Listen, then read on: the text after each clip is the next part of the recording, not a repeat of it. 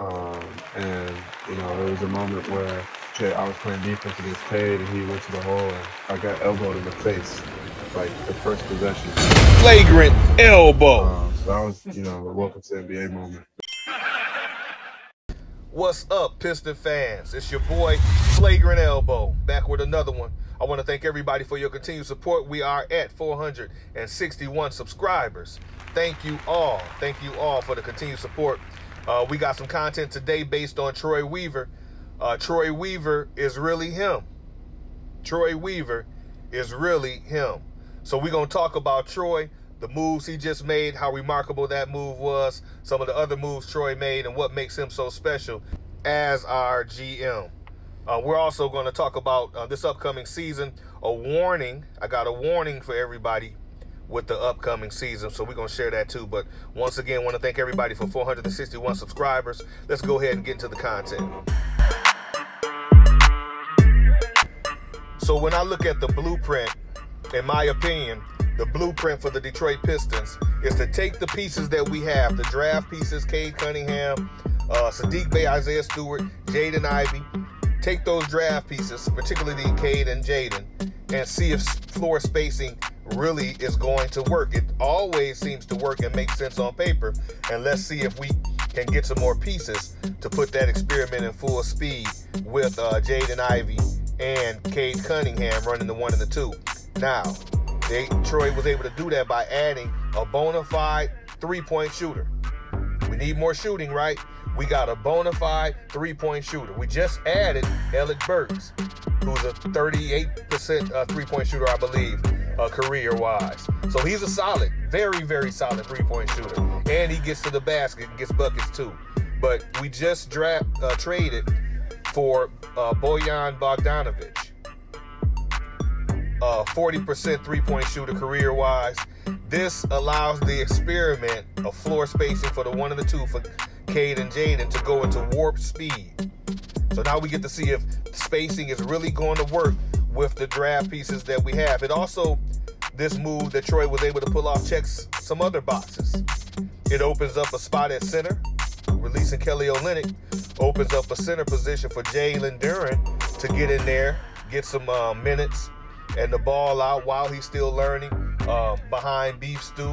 He got Nerlens Noel there to help him out as well. So he'll be able to learn and also learn on the fly by being able to get out there and play some minutes. Whereas if Kelly Olynyk was still here, those minutes would probably be few and far between with Nerlens and Bags and Beef Stew taking up some time at center position too.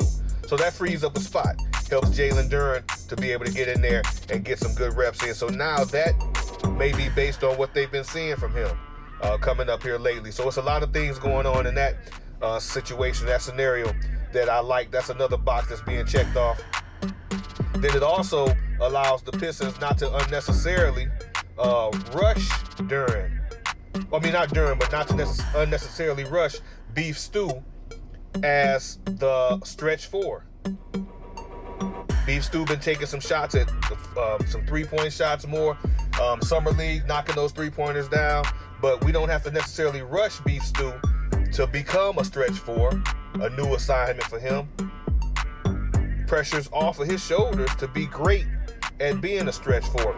So now, what has Beef Stew been doing? He's been playing the 5. Undersized, although he's undersized, he's still more comfortable, of course, playing the 5. And you can run Bojan, at the 4, Bogdanovic. Let him play the 4 in a small ball lineup, and you can have some success. You still can have some success because even though they may be undersized, teams are going to have to keep up with them as well. And we know Beef Stew runs from basket to basket with the quickest in the league. So that's one box that gets checked off. Beef Stew doesn't have to be great at being that stretch 4. Also, you look at Saddiq Bey at the 3 and Bojan at the 4 if they do the small ball lineup. Saddiq dropped the 50-piece last season. Had a couple 50-piece games in his career. And once again, shooting at 40% from the 3. So now you got Cade and Ivy slashing and cutting and they got somebody to kick it out to. They can shoot the three. Some solid three-point shooters. So that's another box that gets checked off. And then if the experiment doesn't work, then Bogdanovic comes off the books next year. And if anything, he could easily be moved by trade deadline. And I'm sure a contending team would like to have Bogdanovic to sign him. So that can happen if he doesn't work out with the Pistons. Or if Troy just decides to move him anyway, then you can move him and get some draft pieces for him. So it's a win-win situation. And for Troy to pull this off shows that Troy's a mastermind. He is really him.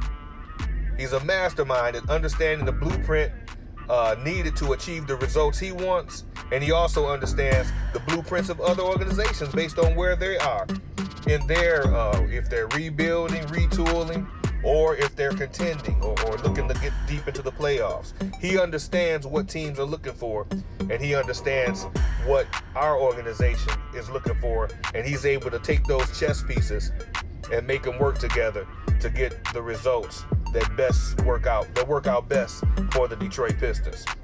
And it seems like in the past, it's always Detroit hasn't been able to pull off trades like this. Even with Burks and a rim protector like Noel, Detroit has never, it seems like, been able to consistently pull off solid trades where you got solid players coming in to the organization to help fill spots. So you would always grab some third-tier player to come fill spots that we needed. So Troy has been able to do this time and time again, finessing teams, grabbing pieces that not only help the team, but that are contract friendly, an easy trade bait for the future. So you think with close to $70 million in cap space next off season, if he can turn the vet that we've acquired into some first round picks for next year's draft, that's going to be amazing. It's a win-win-win. So like I said before, whether we make the playoffs, play in, or we just have a good season this year, I'll be satisfied with that. And I do have a warning though, and here's the warning. Let's not allow our optimism, the finesse moves of Troy, or the A+ draft moves to cause us to focus more on winning now than to allow the restore to come to fruition. We gotta be patient. The prediction for the Pistons was that they win anywhere from between 27.5. I think Vegas had us there. Bleacher Report had us winning 29 games. So somewhere in between that is where the Detroit Pistons are predicted to win. Will we be satisfied with that? Or will we be looking for 40 wins or more, or closer to 40 wins? If we do that, we could easily be disappointed.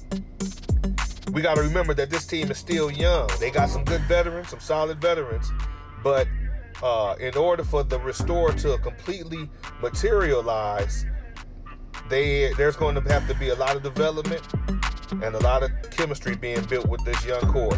It may take a couple more seasons. So let's just, for now, enjoy the ride. Get ready for some exciting, solid basketball and watch it all develop right before our eyes. We got to be patient with this young core and enjoy watching them develop their chemistry, camaraderie, and their brotherhood on the path to respectability in the East and contention in the East on the journey for our next couple or more championships. So that's the goal. We want to see the Detroit Pistons be respectable in the league for years, coming out the East for years. That's the goal right there. So that's all I had today. Just wanted to highlight those things about Troy and also the team and where we're headed.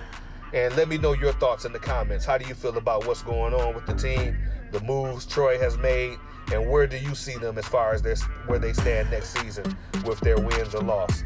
Leave it all in the comments. Don't forget to like, share, and if you haven't already, hit that subscribe button and that bell icon to be notified when new videos come out. With that being said, thank you all for listening to your boy Flagrant Elbow. Stay safe.